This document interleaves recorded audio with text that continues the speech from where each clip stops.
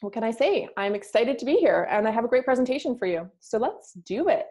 I think you will be surprised. I didn't even, Rob and Scott, I think you might be surprised by this as well. It's pretty cool. So I'm going to share my screen and dive right in. Hold on. All right, you can see my whole screen now. We'll go here. So this is officially the update of your sports nutrition program, Coast to Coast. This your lovely logo there. You are entering 2019 in a little over a month. So let's start thinking 2019. And you can do some pretty good work on sports nutrition, I'm sure. Okay, we are always working on it. So 2019 is going to be a big year for you. I can feel it. You guys are going to be amazing. Second half of the season, going into the playoff run, hitting stride and executing. So let's use nutrition to our advantage. Okay, as Coast to Coast players, you have this special advantage. So I'm glad you're taking advantage of it. So I want to tell you about Ryan, who is a Coast to Coaster. So he's made university college hockey, which was one of his goals. And he worked with me in the summer on his sports nutrition. So he took the steps to advance things beyond what the basics were offered in Coast to Coast. And he has really excelled. So you're going to hear directly from Ryan what he experienced. So going into this program, he's talking about the sports nutrition program that you are now going to get to be walked through. He says, I already ate pretty healthy and I found that I was only making small tweaks to my diet and that's all it took to make a difference. So if you are already doing some amazing things, guess what a few little tweaks are going to do? So let's hear it from Ryan. So I'm going to now play his video here.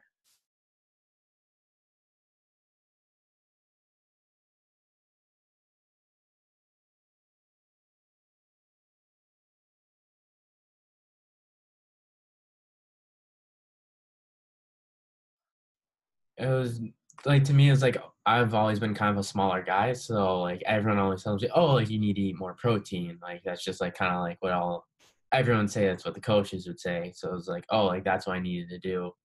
And so it was kind of hard for me because all the people I knew, like kind of in my circle, like my coaches, my teammates and stuff, they're like, oh, like you need to keep eating protein to like get bigger. Like And protein shakes even, or just like protein in general? just protein in general. Just like eat like a big piece of chicken and then like maybe a little thing of vegetables and then like you'll get bigger. Mm-hmm. I'd say I think my nutrition was a little bit off when I was 14, 15. I think when I was that age, I was thinking it was all proteins. Like I need to eat a ton of protein. Like that's how I need to get bigger. And then now that I've gotten older, gone through this program a bit, I realized I could probably, well, I did. I took my protein count down, started eating more carbs, started eating more vegetables, and that made a big difference. I started having a lot more energy. I started gaining a lot more weight. Not because I wasn't eating enough protein, it's just I didn't have enough nutrients or like carbs to really like give me energy to do things and like to build on that muscle.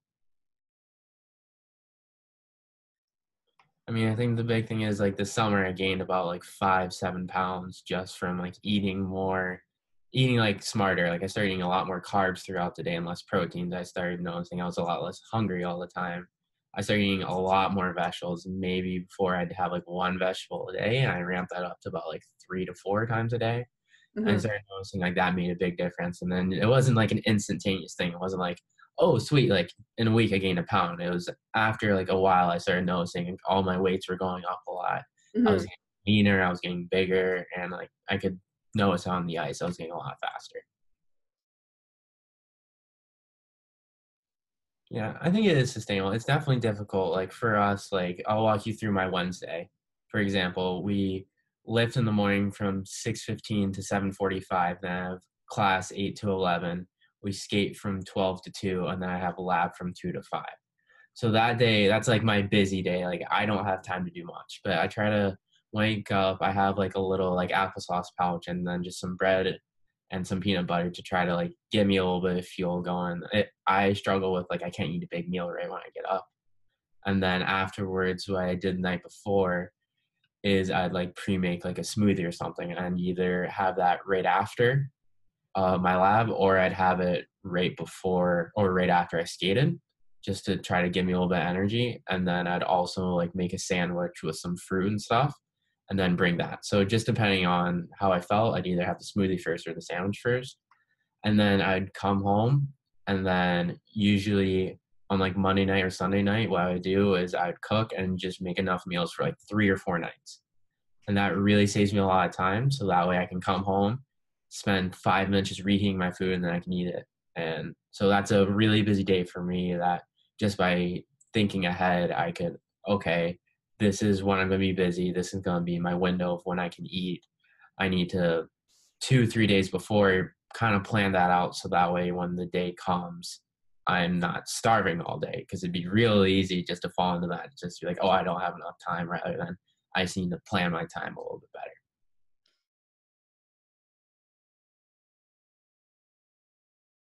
Too bad. So my first year of juniors, I actually lived on my own. So I had to make all my meals. So if you talked to me then, I would have been like, oh my God, this is really hard. Like trying to figure out what I'm going to eat. I definitely struggled a lot that year, and I had a lot of growing pains, but now I've been cooking for 3 years, and I'm starting to get a lot better. Of when I make my shopping list, I think in my head, okay, what am I out of? What am I gonna eat for like the next week or two? What do I kind of want to have next week? And then just as I make my list, I make sure like I include that.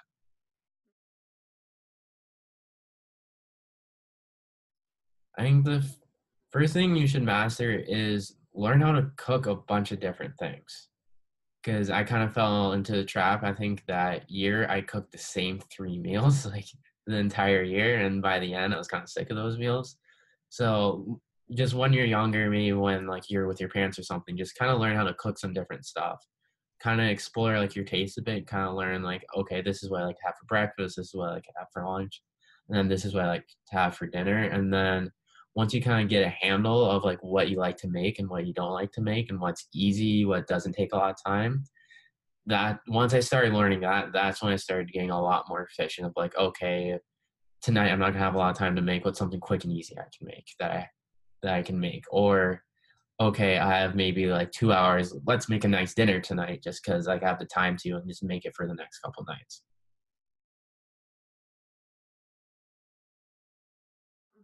Yeah, I think the biggest part was definitely like meal planning, and then just I really liked, you're not gonna be perfect. Like you're gonna make mistakes. Like I'm like a big, okay, I just have like a meat, like maybe some carbs, and then like a protein or like an energizer, and then like a vegetable or something. I'm a big like, I don't really feel like making a complex recipe. Let's just throw it all together. Sometimes it tastes really good, sometimes it doesn't. But like, hey, like I made it, like it works, like it works for me. And I think that's really stood out for me. It's like, don't expect every meal to be absolutely amazing, because like it's not.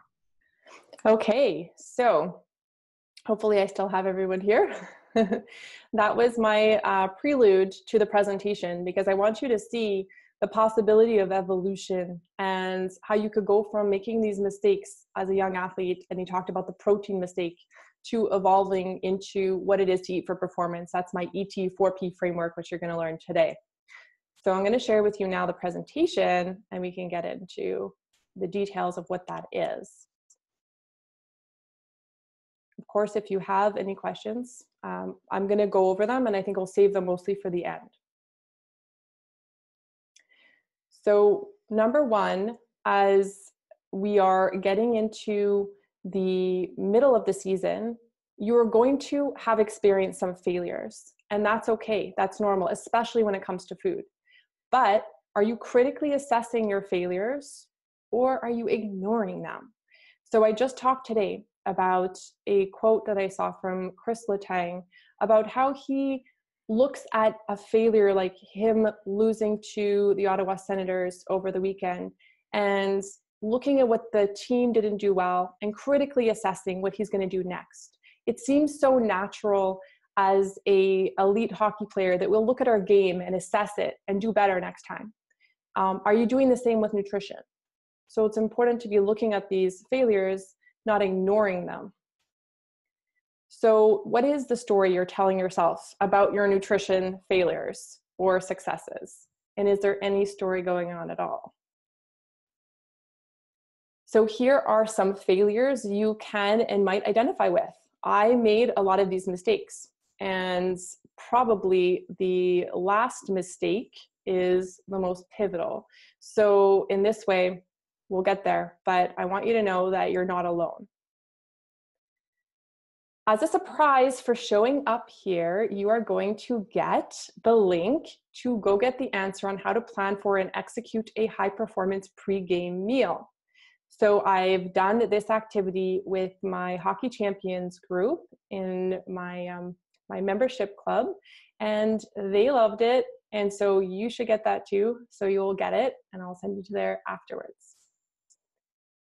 So today you're going to learn the information part of this structure. It's not that complicated, but it is for elite athletes, pros. This is the same stuff I teach to pros to my Olympians. So you're going to be using the top strategies, make no mistake.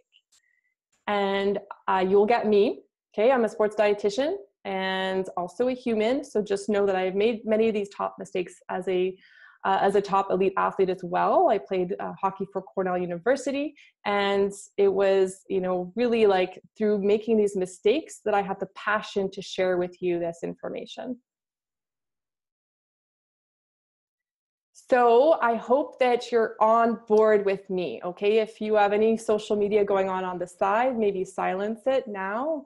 I really want your full attention here because that's how you are going to learn. So it's like, if you need to go grab a glass of water, run and come back. Champion celebration if you need to stretch, because let's go strong now. Pen and paper if you need it. Let's do this.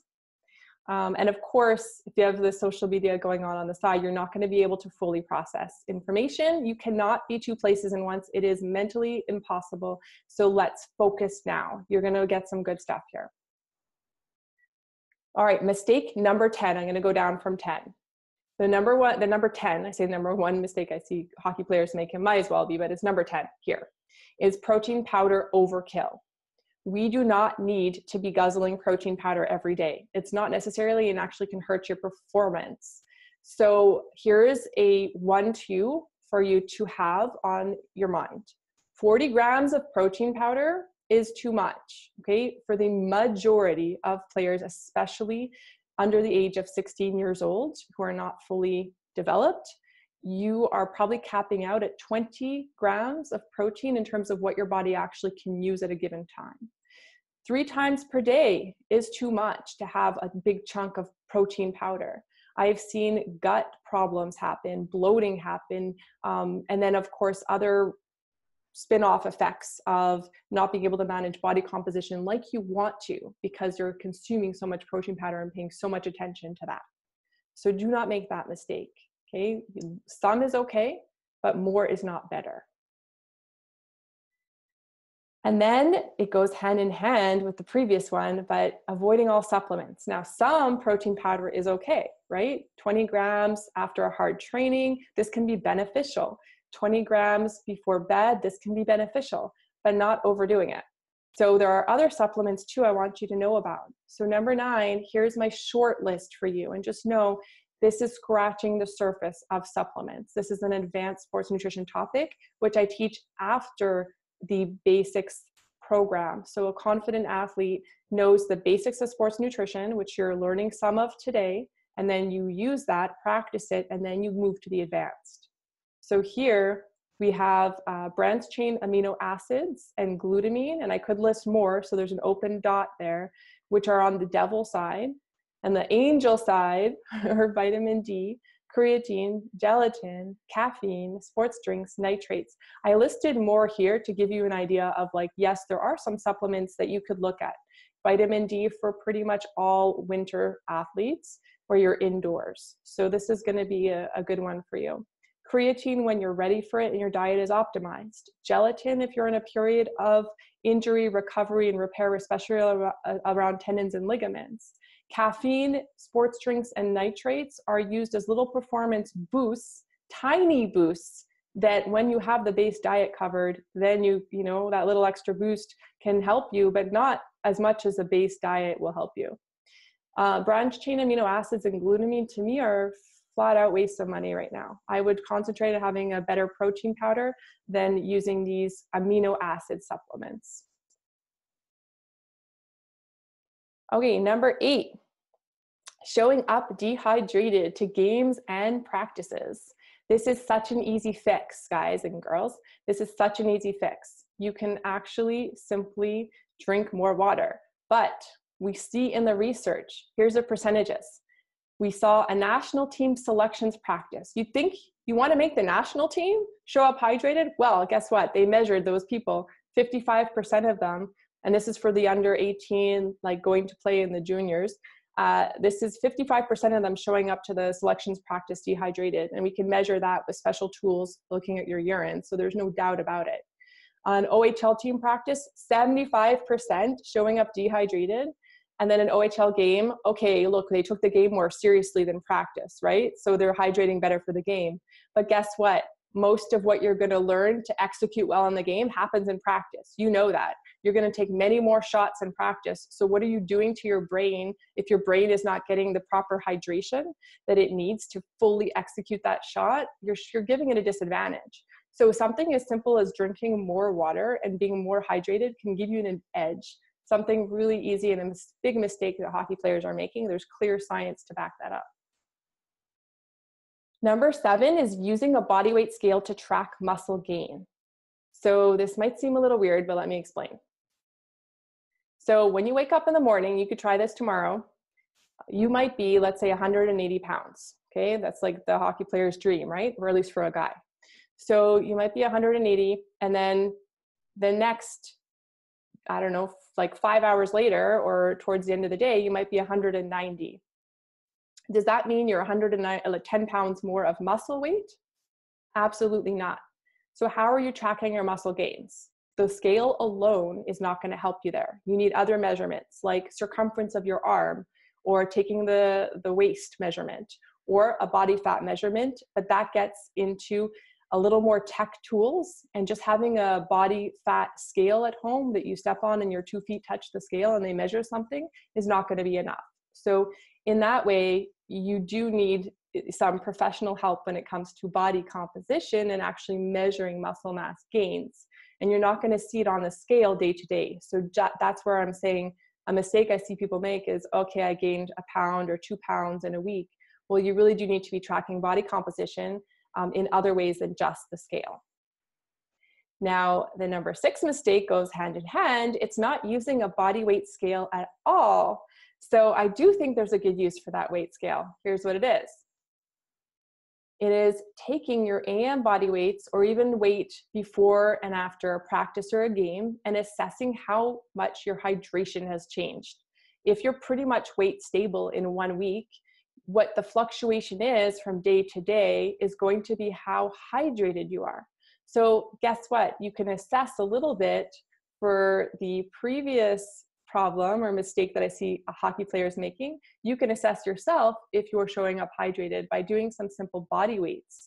So I say, take your body weight 3 to 5 days in a row, first thing in the morning after using the washroom, and see how your body weight fluctuates, and see how you're showing up hydrated first thing in the morning.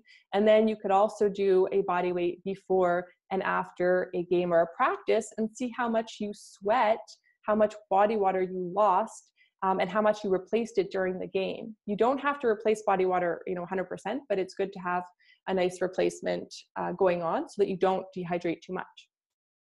Number 5 is skipping a meal. Often I see players skipping breakfast. What does that mean for you? It means there's a little robber guy stealing muscle.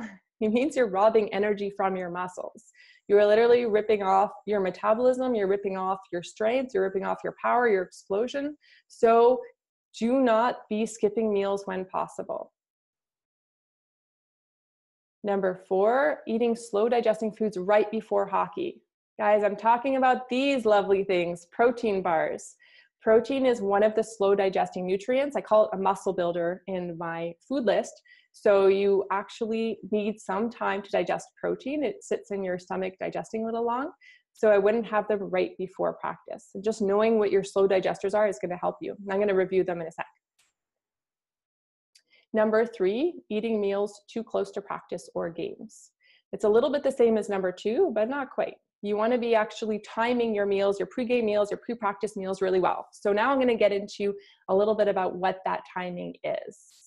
Okay. One of the things that I want you to know is that even though there's a lot of information out there on the internet from well-meaning trainers and coaches and whatnot, we are learning all the time and evolving the sports nutrition. So you do want to have a reliable source of information here that you can come back to.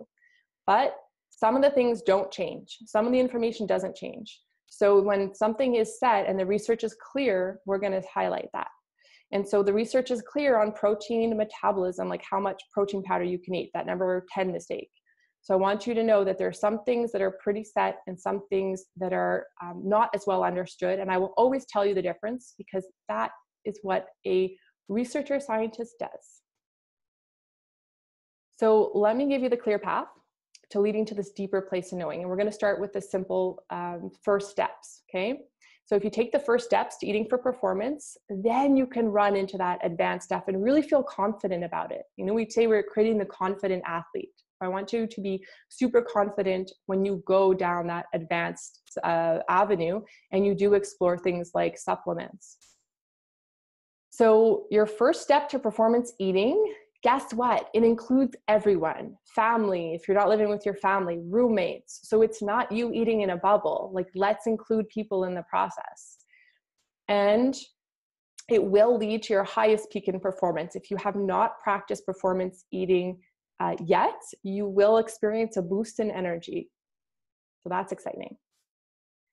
All right, the main goal here is that you do experience an extraordinary performance. Okay, we are going above, we are energizing you above. So you're going to be doing that, but if you do not, and this is where the obstacles come in, if you do not, one, try something new. So if you aren't willing to try something new, you are not going to get the benefits of evolving. You need to literally be your mind open to trying new things. So that could be a new vegetable. It could be a new structure, a new time to have your pregame meal, a new pregame meal. So be open to trying something new. And if you want a quick fix, this isn't going to work. You did not learn to play hockey in a day, right? So if you want it to work right away, you're going to put in a little bit of work and practice. Anything worthwhile takes work. So I make it simple in this way to go in these steps, but keep in mind that it will take some practice. So you must be wondering what these first steps are. So let's go through. Now, number one, it's learn what to eat.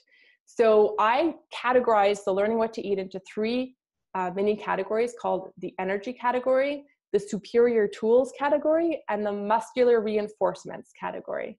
I put them in the food list, which you have access to. This is the updated version. So this is the 2019 version, which you have access to as well. And so this is eat from this list for performance. And we have energizers, superfoods, and muscle builders. And this is how we build meals and snacks so that you can clearly understand what the food is doing for you. So make sure you know that it can be as simple as 1, 2, 3. Okay, what I'm focusing you on is that we're eating foods for its powers, like not the fact that it has calcium, but we're eating spinach to build bone strength.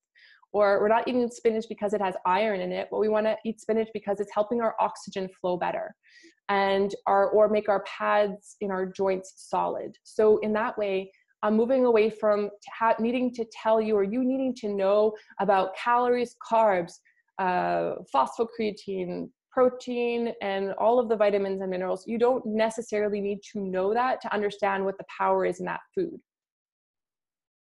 So after 10 years into master's level trainings in sports nutrition, that is what I have realized. This simple approach is the most effective that you can take for making change in your diet. So it was really my daughter, and I'll introduce myself in a second, but it's my daughter that made me realize that this simple approach was better than anything I'd ever tried to do before that was like teaching people about carb counting and this. It's really, we need to start simple. I think you'll agree with me. So there are some other versions of the food list. So we have young versions. If you have young kids in the household or like a cousin or something that you're like, I want them to follow this advice as well. Like I said, it's a family affair. I have this fun food guides called Eat One Up that are more visual. That's all. We can't fit all the foods on there, but they're just fun, more visual. Eat to Level Up, a little bit, maybe older, cooler looking version. So in that way, it's just a bit more visual to show you that these 3 categories, energizers, superfoods, and muscle builders, are really what you need to know.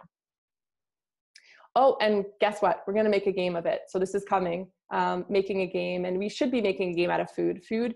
And especially performance food is, to really have some fun with it. So it could be a game that we make in order to develop meals. So these are my testers, my daughter and my son, and we are located in Montreal, so hockey hotbed here. I know some of you are kind of new to me because you haven't seen maybe the first video, so I'll just quickly introduce myself. But my name is Pearle Nerenberg. I am a trained registered dietitian with specialized training in the area of sports nutrition and for sure hockey. My background is in high-level hockey. As I mentioned, I played for Cornell University. And I have a couple of master's degrees that are going alongside that. So a lot of sports nutrition information that I'm summing up for you here. So just know that I'm taking you on a journey where you're going to get to that deep, deep information I have to share with you, and come along one step at a time on that.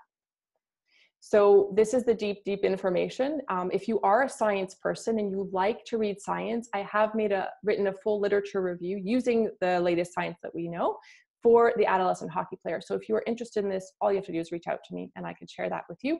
It's about a 10-page PDF. So let's look at these energizers. The energy, the #1 fuel for hockey. We want to be getting these in. What are they? They're fruit, all kinds of fruit, different versions of, dried versus fresh.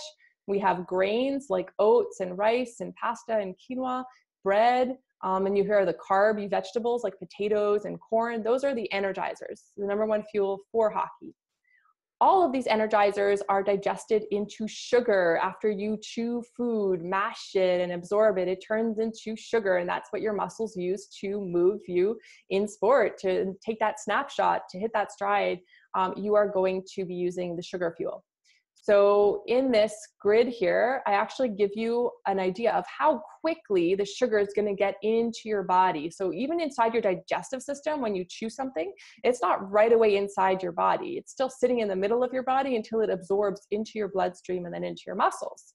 So the oats and the rice and the sweet potato and the corn and the bread, all of this is actually going up a scale. So the higher you get on the scale, the quicker the absorption is. So as you can see, sports drink is at the top because that is a fuel that's a sugar. You can actually, it's sugar if you look at the ingredients on the list, sugar and water, and it goes quickly into your bloodstream and quickly to your muscles. So in a time when you don't need high amounts of energy coming in at once, you probably want to eat something that digests a little bit slower and is going to slow release your sugars. If you need something quickly, you may want the sports drink. Like let's say in the middle of a hockey game, when in 5 minutes you want that energy, then have the sports drink. So this is a little way of viewing how quick you're going to get that energy. Then we have the muscle builders. So the category you want to understand fully as an athlete and what that's going to do for you. So these are your things like yogurt, milk, eggs, and cheese. It could be legumes, tofu, meats, and all the seafood like shrimp and tuna and any of the fish. So all of those are going to be high in protein, of course, and build you muscle. And then we have the superfoods. The superfoods, I created a category that includes both healthy fats like nuts and seeds and olives and avocados.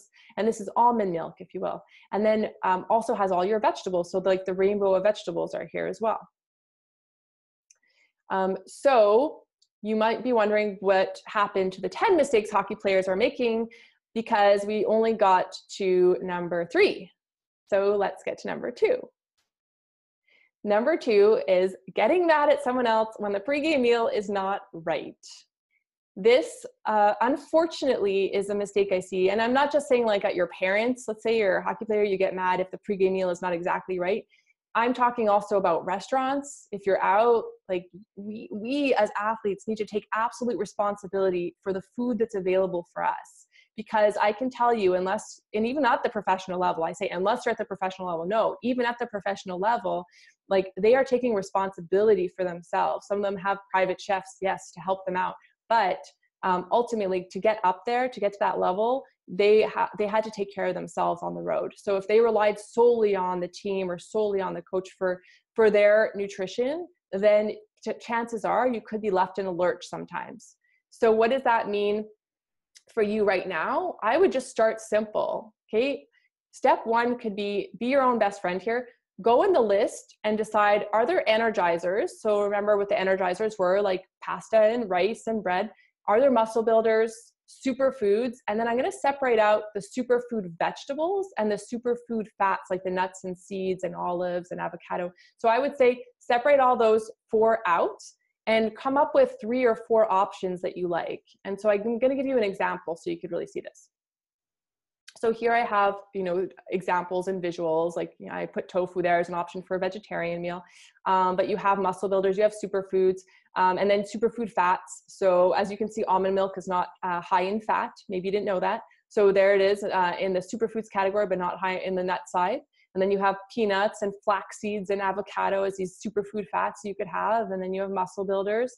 So when you put them together, what we want to be doing is we want to make meals out of them. And meals can include, herbs and vinegars and stuff. And that's just little additions at the bottom. I put like salt and cinnamon and basil. It just depends on how you want to flavor your dish.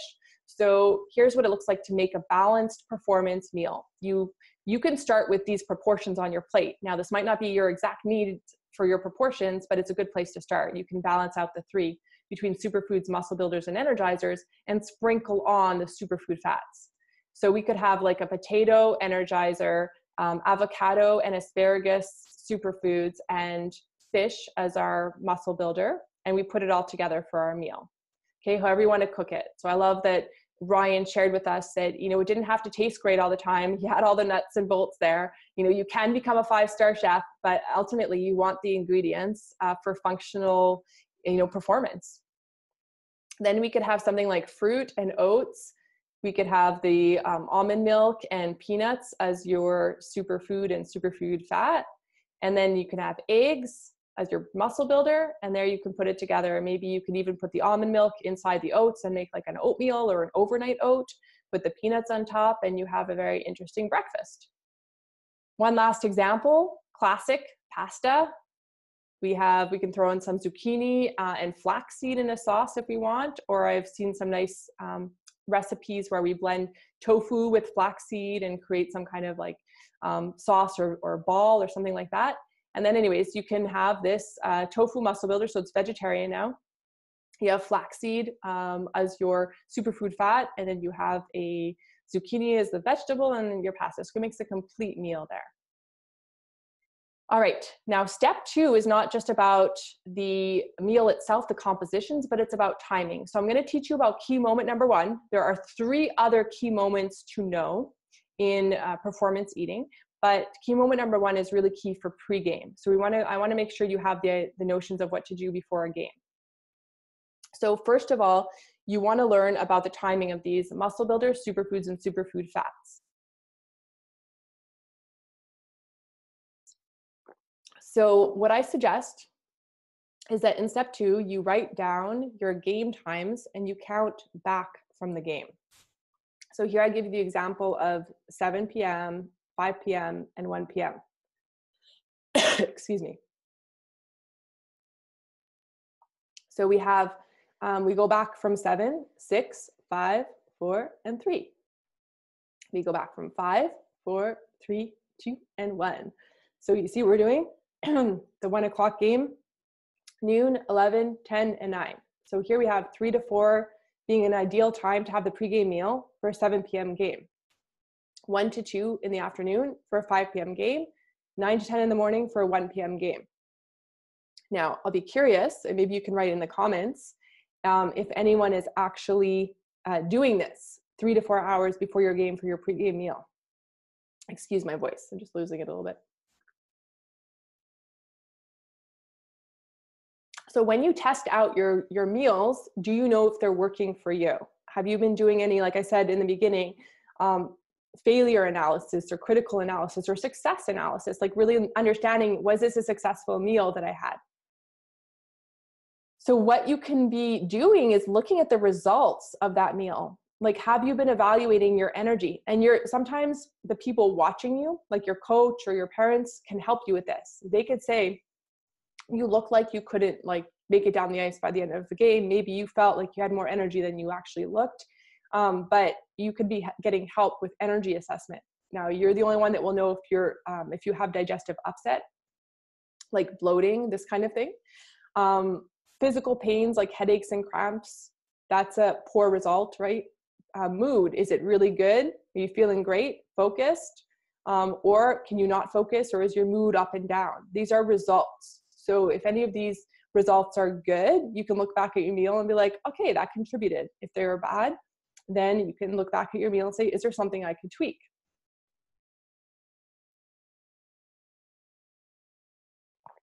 This is my favorite, and it is number one. Here we are, drum roll. The number one mistake that hockey players are making is that they are not aware that eating takes practice too. Maybe this quote sounds familiar. Let's go shoot 500 pucks. Oh, and then go for McD's because we need to eat after hockey practice. So if that's you, then there's definitely some work to be done. We can look at that and go, well, you may have just reduced your effectiveness of shooting those pucks, let's say by 50%, if you didn't eat properly afterwards for recovery. So I'm just making up a number, but I want to hammer home a point. The recovery meal is an important piece. It's key moment number 4 in our 4 key moments to eat around sport. And you want to be going for like looking at that practice in eating along with your practice in hockey. And if the two aren't lining up together, you're missing out. Okay, so what can you do? And this is my step 3. You can practice your meals. You can be practicing, I would say, how many times do you want to do hockey practice? Like hundreds of times, right? You want to practice the breakout or shooting. If you only practice, let's say, your pregame meal at games, then you only get to do how many games in a season? Maybe 30 if you're lucky. So breakfast, lunch, and supper might become opportunities to practice your pregame meal. And it's the difference between taking, let's say, 4 years to get to 100 practices of your pregame meal or 5 weeks. So if you want to be practicing consistently what you want to be doing before a game, then you're going to get the results in the game a lot faster. Okay, so you could be the person that takes 4 years to get to an understanding about your pregame meal, or you could be the person that takes 5 weeks. But I know it's hard to think of 100, so start with a goal you can easily achieve, let's say in 40 days or in 2 weeks, and you can check off 10 pregame meals or 10 practices. So you could do, one at breakfast, and then a couple days later, one at lunch, and then one at supper, and then just go through, and all of a sudden you practiced 10 times. And remember about the awareness of results. This is just saying 3 to 4 hours after I had that meal, what were the results? Did I have a lot of energy? Did I have a mood shift? Did I still feel full? Was I bloated? Was I gassy? Like all of these symptoms you want to be looking at. All right, you made it. Your gift for showing up. Your mini course on the 4 steps to planning your pregame meal. So I'm going to give you a link to get a how to plan your pregame meal mini course. And I would try to share this with your teammates, because the more people eating well for your game, the better your whole team is going to do.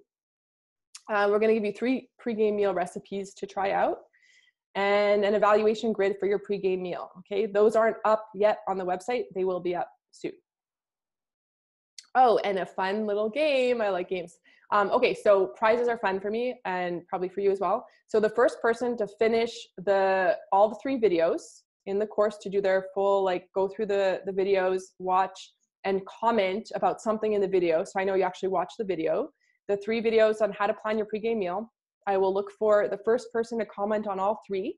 And that person, I'll send you a free copy of Eat This for Performance in Hockey. That is the book that I have written that has everything in it for what you should know for sports nutrition, as well as a few bonus stuff on supplements. So you definitely probably want that. All right, confident athletes. I hope that that is who you are now when it comes to some of these sports nutrition concepts. This is just the beginning though. There is literally a whole course. I've just put up on the website the link to it on my website, Confident Athletes, and it is taking you through that food list, taking you through the 4 key moments. So if you're interested in that, just reach out. Anyways, you need to practice to become champions. So practice is how we dominate. So I can't stress that enough. The number one thing that I see hockey players making as a mistake is they do not practice their sports nutrition like they would a hockey game or shooting pucks. So why did you show up today? I'm guessing you're ready to evolve your nutrition habits and avoid these top 10 mistakes. And let's start with your pregame meal. So if you want, here's the link. So it's ET4P, eatthis4performance.com/pregame. Pretty easy to remember. Okay, I'm going to head off and thank you all for your lovely attention. And I'll be hopefully seeing who's going to win the book in a little bit. And again, see you around Facebook and beyond. And I will, it was just lovely to catch up with you all. All right. Bye, guys.